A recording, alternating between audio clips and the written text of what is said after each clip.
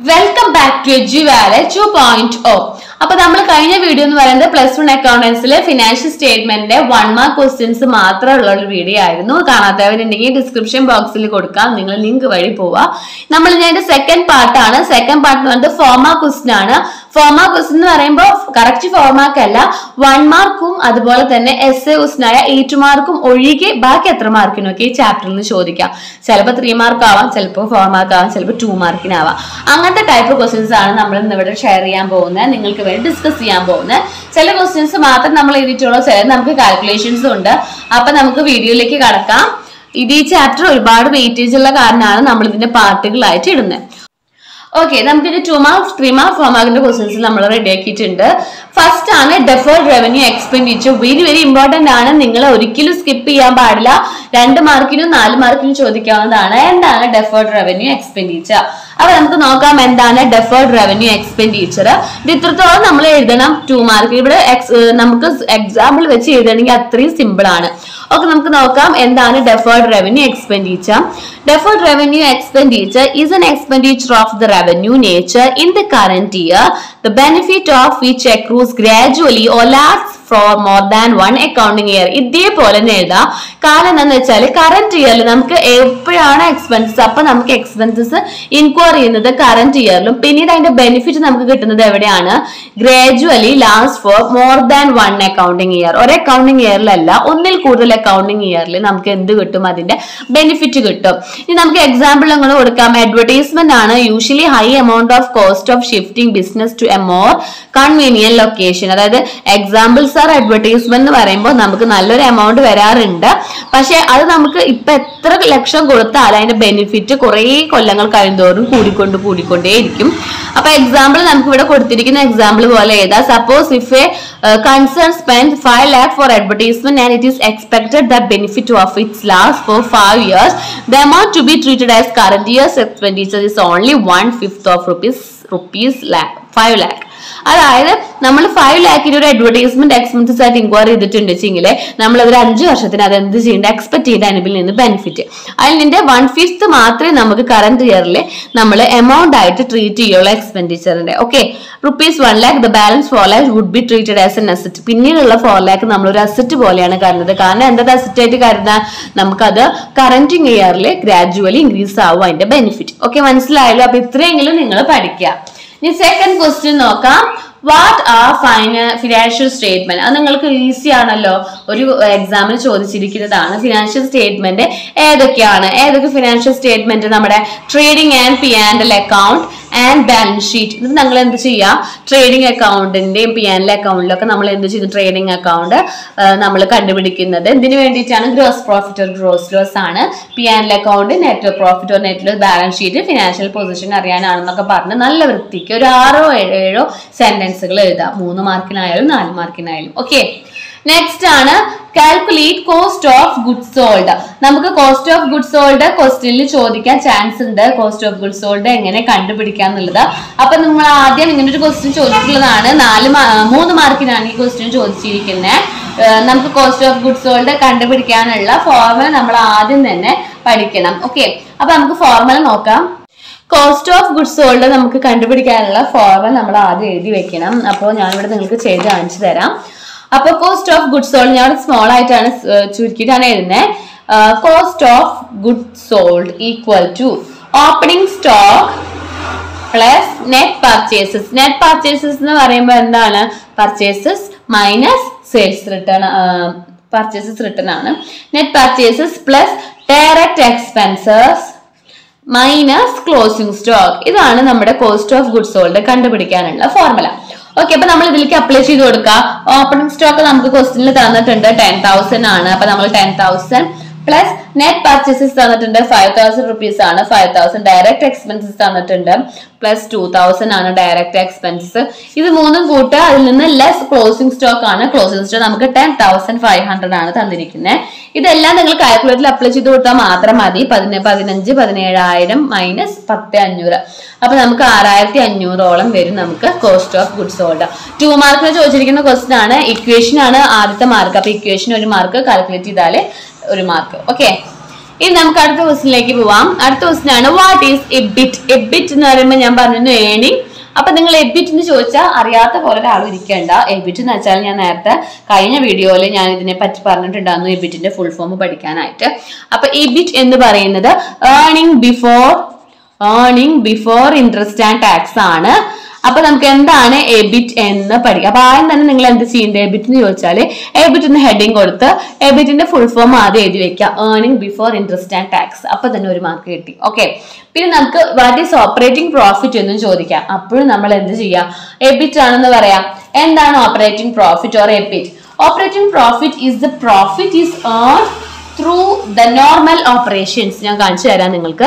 അപ്പൊ ഇങ്ങനെയെങ്കിലും നിങ്ങൾ ഒരു 2-3 ലൈനും പിന്നെ ഓപ്പറേറ്റിംഗ് പ്രോഫിറ്റിന്റെ കാൽക്കുലേഷൻസും പഠിച്ചാൽ മതി. Operating profit is the profit earned through the normal operations or activities of the business. അതായത് നോർമൽ ഓപ്പറേറ്റീവ് എക്സ്പെൻസസിലൂടെ ആക്ടിവിറ്റീസിലൂടെ നമുക്ക് കിട്ടുന്ന പ്രോഫിറ്റിനെയാണ് ഓപ്പറേറ്റിംഗ് പ്രോഫിറ്റ് എന്ന് പറയുന്നത്. അത് നമുക്ക് കാൽക്കുലേറ്റ് ചെയ്യാനുള്ള ഒരു ഫോർമുലയുണ്ട്. It's equal to gross profit minus operating expenses plus operating income, അല്ലെങ്കിൽ net profit plus non operating expenses minus non operating income. ഇനി നമ്മൾ ഇതിന് ഓപ്പറേറ്റിംഗ് എക്സ്പെൻസസിന്റെ എക്സാമ്പിൾസും നോൺ ഓപ്പറേറ്റിംഗ് ഇൻകംസിന്റെ എക്സാമ്പിൾസും ഒക്കെ കൊടുക്കുക. ഇതുപോലെ ഇൻട്രസ്റ്റ് പെയ്ഡ് എന്ന് പറഞ്ഞിട്ട്. അപ്പൊ ഇത്രയും നിങ്ങൾ എഴുതണം. 2 മാർക്കിന് ചോദിക്കുകയാണെങ്കിൽ ഓപ്പറേറ്റിംഗ് പ്രോഫിറ്റ് എന്ന് ചോദിച്ചാലും what you mean by EBIT എന്ന് ചോദിച്ചാലും നിങ്ങൾ ഇതേപോലെ തന്നെ എഴുതി വെക്കുക. എബിറ്റിന്റെ ഫുൾ ഫോം എഴുതാൻ മറക്കരുത്. ഓക്കെ, 2 മാർക്കിന് ചോദിച്ച ക്വസ്റ്റ്യൻ ആണ്. നമുക്കിത് 4 മാർക്കിനും ചോദിക്കാൻ ചാൻസ് ഉണ്ട്.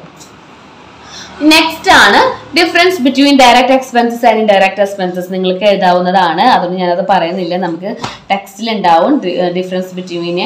അപ്പൊ നമ്മൾ ഡയറക്റ്റ് എക്സ്പെൻസസ് എന്താന്ന് കുറച്ച് എഴുതാം. അതായത് ഡയറക്റ്റ് എക്സ്പെൻസസ് ഡയറക്ട്ലി കണക്റ്റഡ് ആണ് മാനുഫാക്ചറുമായി ബന്ധപ്പെട്ട്. അതായത് പർച്ചേസ് ചെയ്യുമ്പോൾ സെയിൽ ചെയ്യുമ്പോൾ ഒക്കെ ഡയറക്റ്റ് ആയിട്ട് വരുന്നതാണ് എന്ത് ഡയറക്റ്റ് എക്സ്പെൻസ്. ഇൻഡയറക്റ്റ് എന്ന് പറയുമ്പോൾ എന്താണ്, ഇവയുമായി ബന്ധപ്പെട്ട് നമുക്ക് മാനുഫാക്ചറിങ് എല്ലാം കഴിഞ്ഞ് അതിന് ശേഷം വരുന്നതാണ് എന്ത് ഇൻഡയറക്റ്റ് എക്സ്പെൻസസ്. അപ്പൊ അങ്ങനെ പറഞ്ഞു കഴിഞ്ഞാൽ രണ്ടിന്റെയും എക്സാമ്പിൾസ് കൊടുത്താലും മതി. 4 മാർക്കിന് ചോദിക്കുമ്പോൾ ഡയറക്റ്റ് എക്സ്പെൻസസ് എന്താണെന്ന് എഴുതാം. എന്താ ഡയറക്റ്റ് എക്സ്പെൻസസ്?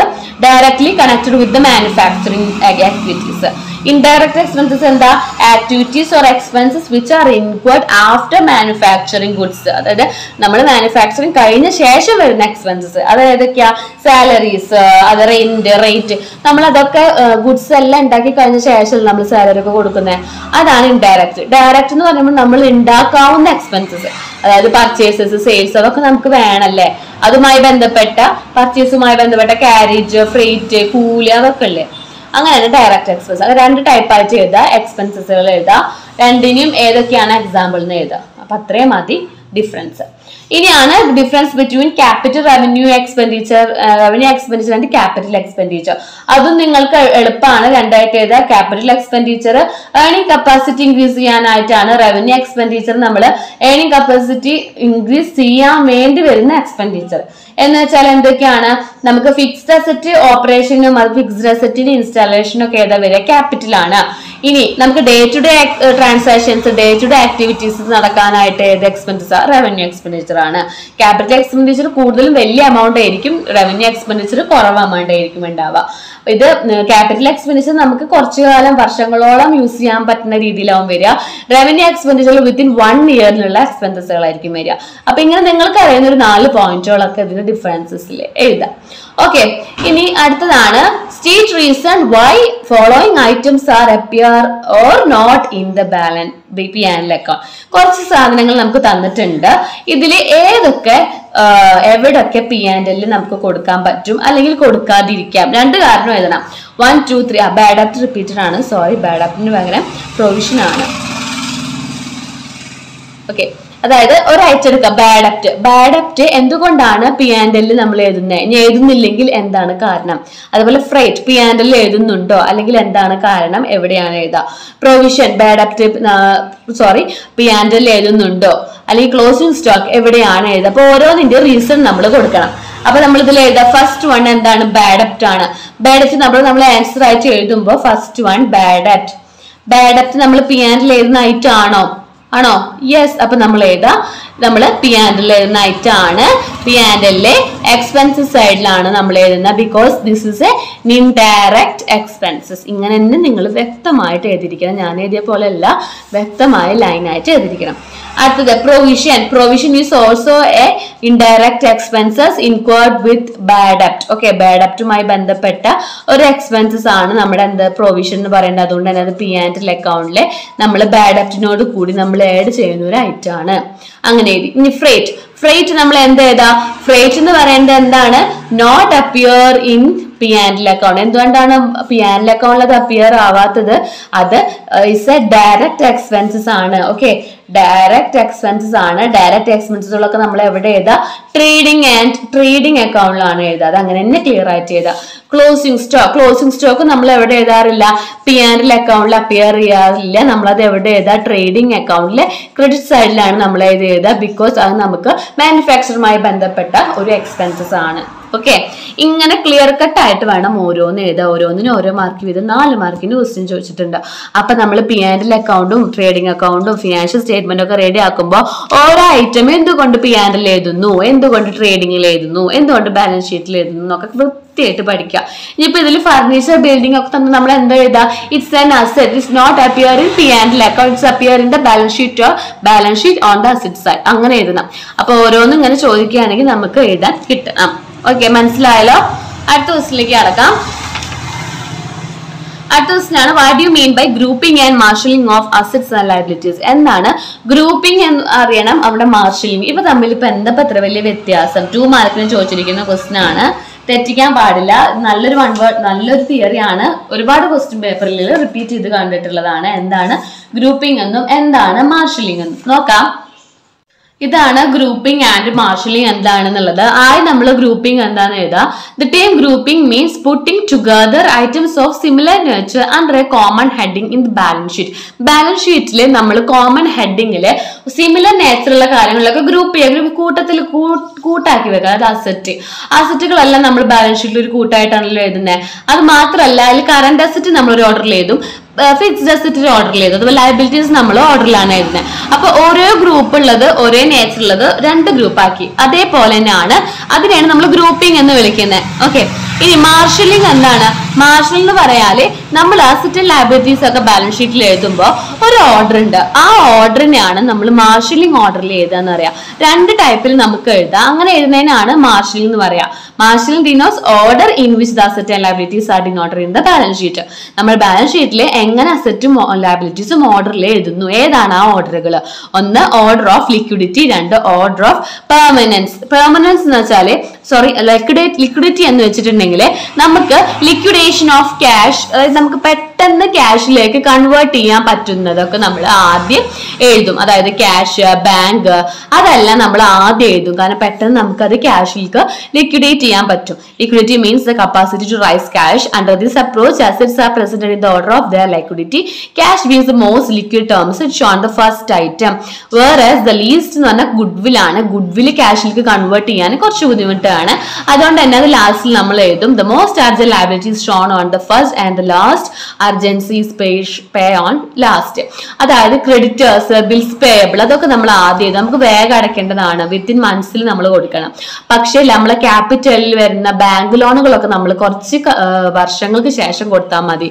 ക്യാപിറ്റലൊക്കെ നമ്മൾ ലാസ്റ്റ് എഴുതാനുള്ള കാരണം ഈ ഒരു മാർഷലിംഗ് പ്രകാരമുള്ള ലിക്വിഡിറ്റി ബേസിലാണ്. നെക്സ്റ്റ് ആണ് ദ ഓർഡർ ഓഫ് പെർമനൻസ് എന്ന് പറയുമ്പോൾ permanent assets and liabilities are shown on followed by the current asset and liabilities. ആദ്യം നമ്മൾ ഫിക്സ്ഡ് ആൻഡ് പെർമനന്റ് അസറ്റുകൾ എഴുതിയിട്ട് പിന്നീട് നമ്മൾ കറന്റ് അസറ്റുകൾ എഴുതും. അതായത് ഇതിന്റെ നേരെ ഓപ്പോസിറ്റ്.